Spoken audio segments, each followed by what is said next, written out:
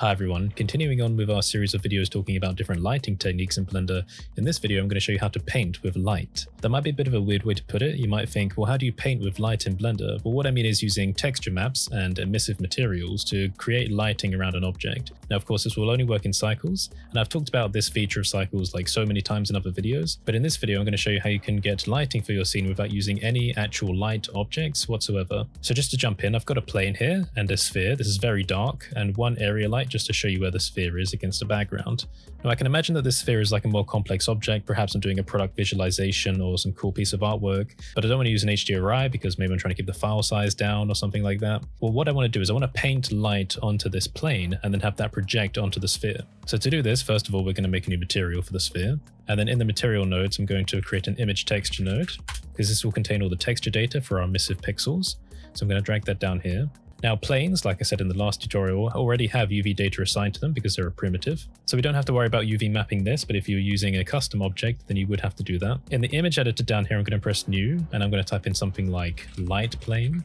I'm going to keep it on 1024 by 1024 pixels because we don't need too much detail for this. But then under the color, I'm going to click on this and make sure the alpha value is all the way down because I want to have a transparent image. And then I'll press OK. So that gives us our base texture. So I'm going to put this texture into our image texture node here. So light plane.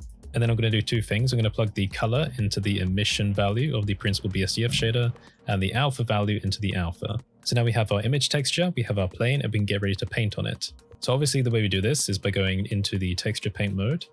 So there's a couple of things to keep in mind. I'm in the cycles viewport at the moment, and when you paint on objects, it doesn't always update. You might need to go back into the solid view and then back into rendered. The second thing to keep in mind is that when we're actually painting onto objects like this plane, there are different modes for the painting. In the top here, you can see that there's a drop down where we've got all these different blending modes. And the one that you'll use by default when painting is the mix. So if I click on mix and then click to drag on this plane, you will see that all of these pixels are starting to appear. Just so you know, I'm using the material preview mode for this instead of the full cycles rendered view. This is basically like using Eevee with some pre-made settings. Using this is handy because when you're painting, it will update in real time. Unlike cycles, where you can see that if I try and paint over on the right here, nothing's happening, but we can see that it's changing in the image. So if you've made a mistake and you do want to get rid of some pixels, holding Control and clicking does not really work because we're just adding black to everything. So the thing that you do want to do is go back up to that drop down and then choose Erase Alpha. And then if we paint with this, it's going to basically cut off everything that we've made. So I'm just going to give us a nice little blob. Maybe I'll separate this into some different shapes like that. Then we'll go back into object mode. And if I go into cycles, you can already kind of see that it's partly being reflected off of this sphere, but our emission strength is really low. So let's turn this up, put it up to something like 50. And now you can see properly that this light is being reflected off of the sphere. And I'm going to get rid of that area light, so we're just using this. So you have complete control over the strength and the color, because not only can we paint color on manually, so if I go up to the color here and then choose blue, got to make sure it's on the mix mode. So if I add some blue there and then come back, you can see that there's actually some blue light being mixed in with the red. So I add a bit more for some creative color variety. And then back into cycles. And you can see we got this nice kind of multicolored blurred light going on. So say you had a cool looking object, maybe you've got like a sci-fi face going on. That's foreshadowing for our next demonstration. And you knew that you wanted to have some kind of like diffused studio lighting coming off of the object, but you couldn't find an HDRI that gave you the appropriate pattern. Then what you can do is just paint your own pattern and then use it as a plane. But you'll notice that yes, of course, this plane is being represented in cycles and it's very ugly. We don't really want to see this. So is there a way we can hide it? Yes, of course there is. So if you go to the Object Properties tab down here, and if you go down to Visibility, then under Ray Visibility, you see the camera tick box, untick it, and then the plane will disappear. So if I turn off my overlays, we just have the sphere and our custom lighting acting on it. And then of course we can duplicate this and move it around. So if we wanted some more of that lighting pattern going around, we can do that. So now we have this simple sphere with quite complex lighting going on, and we don't have any lights or any HDRIs whatsoever. We've painted the light onto planes and now we're using that as an object in the scene. So something to keep in mind, if you don't save this image, then when you reload Blender, you will lose it. But if you try to close Blender early, it will prompt you to save it anyway. But one thing you can do is if you click on image, you can press pack, and then that will contain the image inside of the blend file for you. But it's always good practice whenever you make some changes when painting to go back to image and then press save. Alright, so here I have my skull, which was originally used for the ByGen cover artwork. I have a very, very basic but not super interesting light setup using 2 area lights here. It's not great. I don't really like it, and I've intentionally restricted it this way so we can get some more creative lighting by using the method I just showed you. So from an artistic perspective, I might look at these eye sockets here and think, okay, I want some almost medical-like strobe lighting being kind of diffused off of this. So we're going to do the same thing again. I'm going to make a plane. The normal direction of the plane is important as well because you can only paint on one side of the surface. By default, this is the upwards facing direction. So if you just keep that in mind, you can rotate that and face it towards the object. So I'm going to scale that up a bit. Remember, this will be hidden in the render afterwards. Then again, I'll make a new material. Maybe I'll call it Studio Light. In the nodes, image texture, make a new image texture called Studio Light. 1024, 1024, turn the alpha down and plug that in. Connect the emission and the alpha, and we're ready to go. So I'm just going to paint white. It's on mix mode, and I'm just going to give us 4 circles again, but you can get creative and do like whatever pattern you want. So 1, 2, 3, 4. So I'll go back into object mode and let's render this quickly. I want to turn the emission up. So something like 20. Yeah, let's go all the way up. Why don't we? 50. So what's going to happen is we can start to see it reflecting off the eye socket here. So I can move it kind of up, and we can see how that's moving across the surface. So we can play around with position. I'm going to move it further this way, maybe scale it down a bit. I'm going to put the emission up to 200, so we're getting some stronger lighting going on. And then because we have node control here, we can also do the recoloring inside of these nodes. So if I make a mix RGB node, I'm going to set that mode to color and maybe make it red. Turn the factor up. So now we have this kind of red ominous lighting going on across this eye socket. Now, because it is a strong source of lighting, it's not only going to reflect off of that, it's also going to project the lighting onto other areas of the object. But like I said, we can duplicate this and move it around again.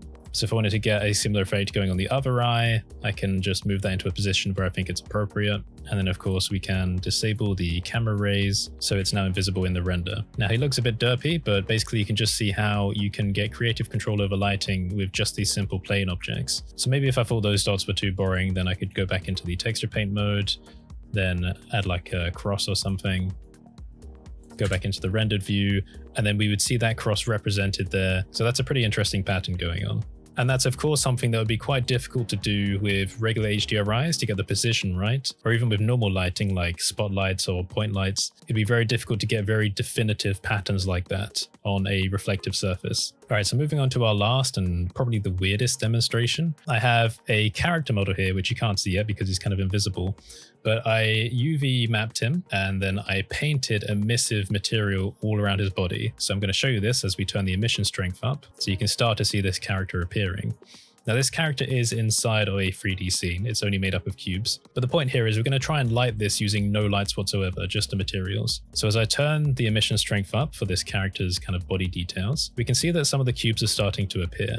Okay, that's fine, but you know, there's quite a lot of detail on this. It's a bit hard to make out, and we can see that light bleeding onto other parts of the character. So to complement this, we'd want some rim lighting or stuff going around. So I've got a plane object at the back behind him. It's invisible, of course. But if I take a look in the solid view and then go over to the texture paint mode, you can see that I've already painted these blotches around the character. So if I go back into the rendered view and turn the emission values for this up, you can see that we're starting to get a rim around the character and some extra light on the cubes. So let me keep turning that up, and it's becoming more and more apparent.